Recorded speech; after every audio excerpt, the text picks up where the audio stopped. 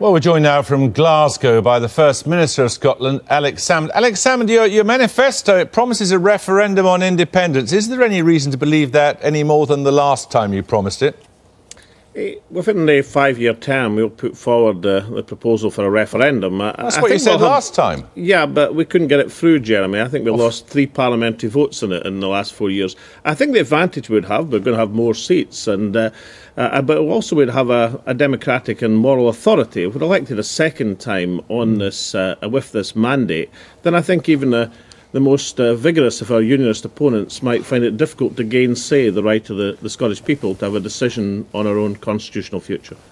Now, you're going to spend an extra £1 billion on the NHS. You're not going to charge people, students, fees to go to university. You're not going to have prescription charges and the rest of it. I mean, I don't know whether you know what the weather's like down here, but are you in some sort of microclimate up there or what?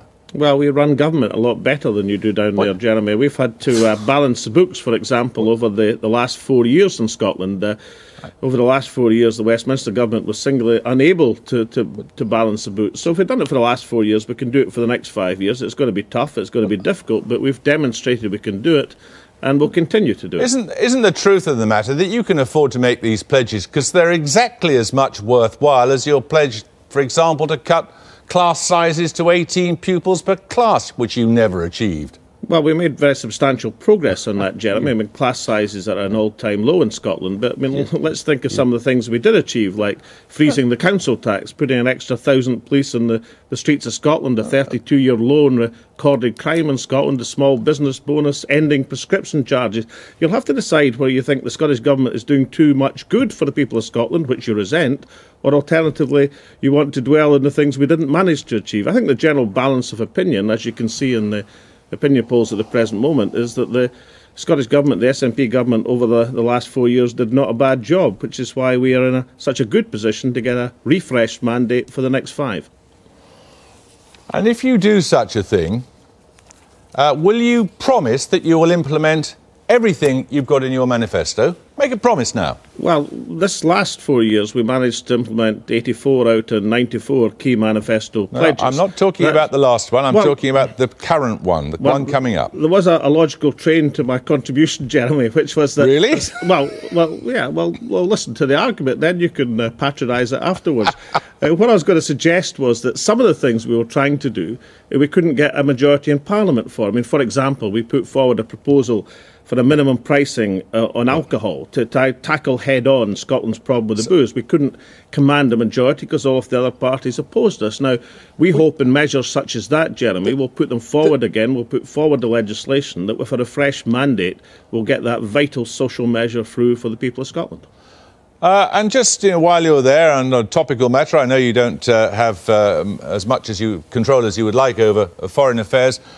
What's your position on the decision to send soldiers to Libya today?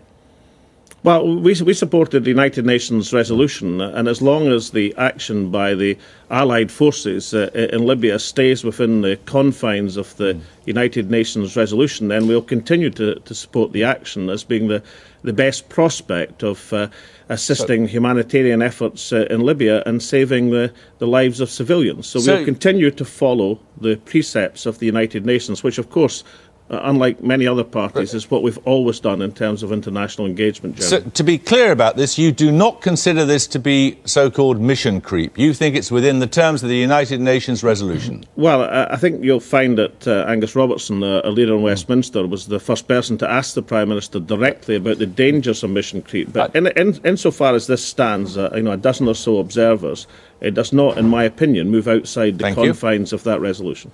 And just one other question. Gordon Brown's candidacy for the IMF, do you support him? I've not even thought about it. I wish him well for whatever life he chooses outside politics. He has my best wishes, but I'm not certain that my personal endorsement would carry him far in the IMF Board Selection Committee, Jeremy. Well, it doesn't mean it's not worth having. You're a very modest man. Well, he hasn't asked for it yet, Jeremy, but perhaps the phone call awaits after Gordon sees this interview. OK, thanks a lot. Great pleasure.